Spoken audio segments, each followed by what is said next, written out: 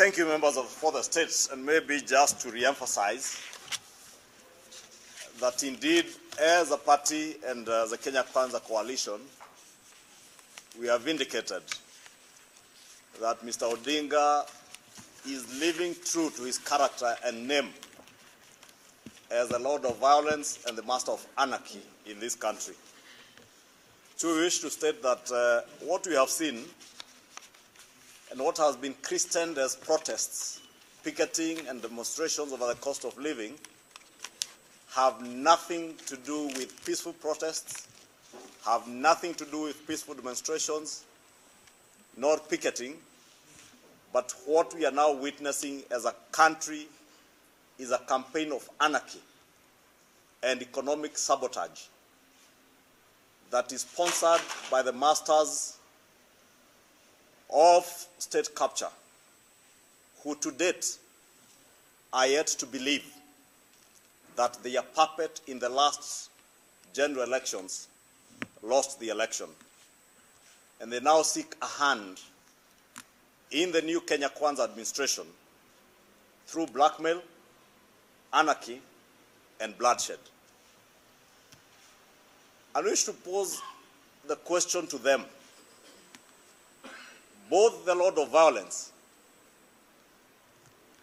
the Master of Anarchy, and his sponsors, who are well known, if you purport to be protesting on behalf of the people over the state of the economy and the high cost of living, how do you mitigate that by sabotaging the same economy? How are you dealing with economic challenges to the ordinary mwananchi by stopping that mwananchi from going around their day-to-day hustles through this campaign of economic sabotage and anarchy? How does the destruction of our economic activities witnessed yesterday and the days before deal with the cost of living? It is quite clear that after every election, Mr. Odinga has found it fit to use bloodshed and anarchy to negotiate himself into power.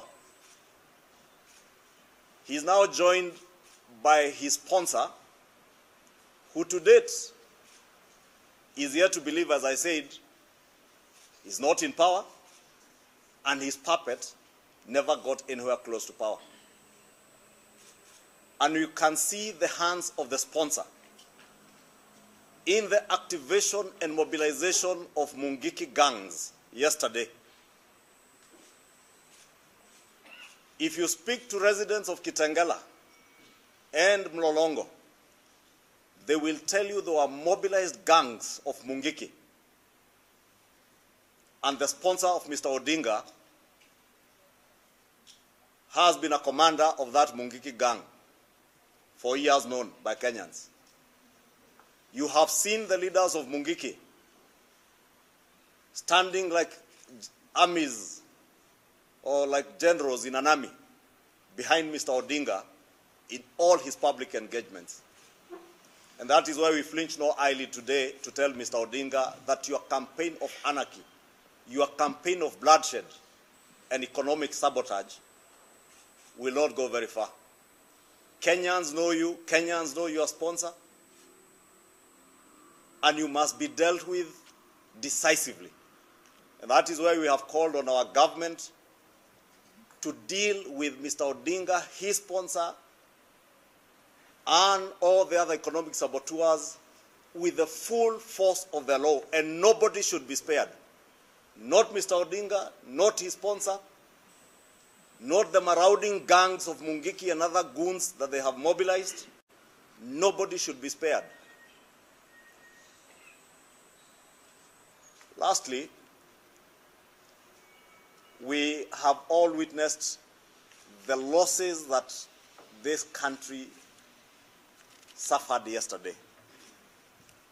From young children who had to suffer because people are running into schools, to students and young pupils yesterday who could not make it to their schools, all in the guise, as I said, of peaceful demonstrations. There was nothing peaceful in the demonstrations.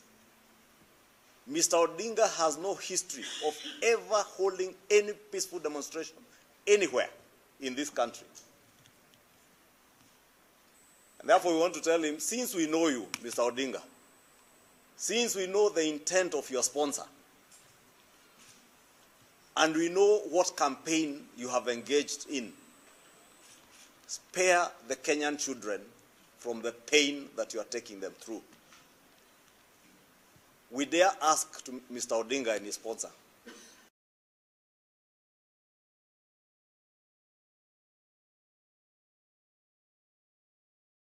commitment to ensuring that the country is peaceful and in supporting the current administration to get our economy to where it ought to be.